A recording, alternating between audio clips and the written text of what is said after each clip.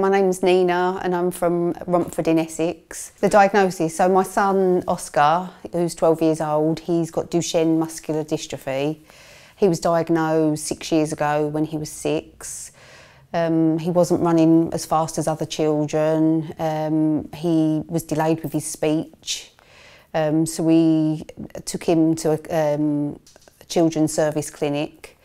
They suggested to have a blood test, the creatine kinase. It came back later that day and it was 12,000, and it should only be a few hundred. The doctor there then thought it was a neuromuscular condition. They repeated a blood test a few days later, and we had to be seen by Great Ormond Street Hospital. They said it was definitely going to be muscular dystrophy. They just wasn't sure what one, but to expect the worst. He had a muscle biopsy 2 months later. We got the news a few weeks later that it was Duchenne, and the only treatment was steroids. We started the steroids treatment a couple of months later, and daily stretches.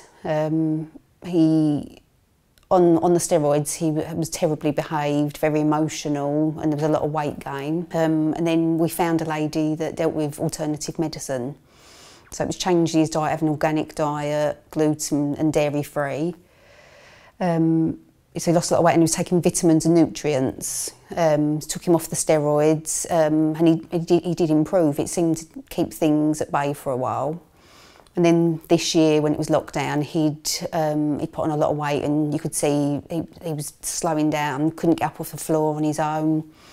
Took him to see the lady again for alternative medicine. She said that she felt she couldn't do any more, and she suggested stem cell treatment. So in August this year, I'd done a bit of research, found a few clinics, but we was really drawn to Swiss Medica. I spoke to a man on the phone, I believe he was in Zurich, and he said they thought they could help. Could we send a video? Which we did. Was in regular contact with him. So it was either here or Serbia, in Moscow or Serbia. If I'm honest with you, I preferred to have gone Serbia, because to come Moscow, you had to get a visa and to have the COVID test, where it seemed a little bit, quite a lot involved. But they chose Moscow, so here we are.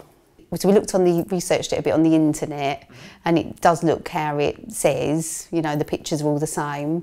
But I've got to say, the people here are lovely, so friendly.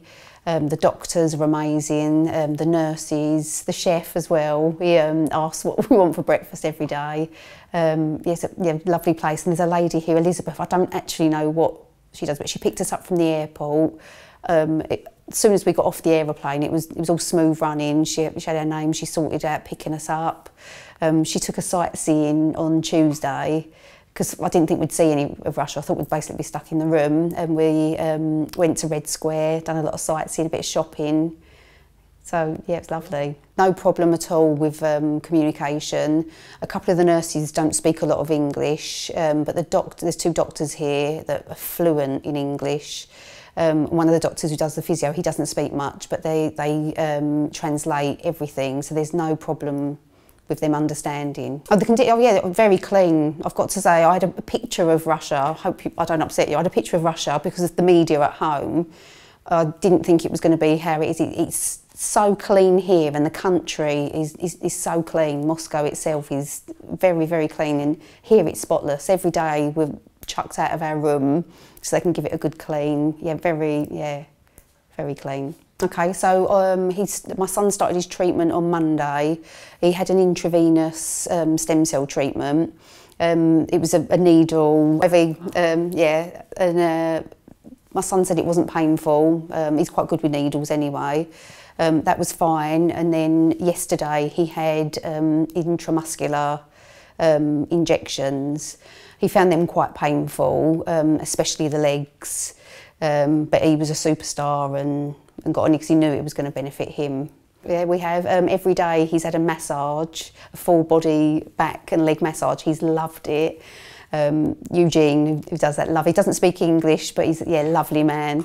And he's done physiotherapy every day, like extensive physiotherapy. We do stuff at home, and the stuff that he's done here is nothing like we've done at home. So we've got new stuff to make him stronger in the parts that are a little bit weaker.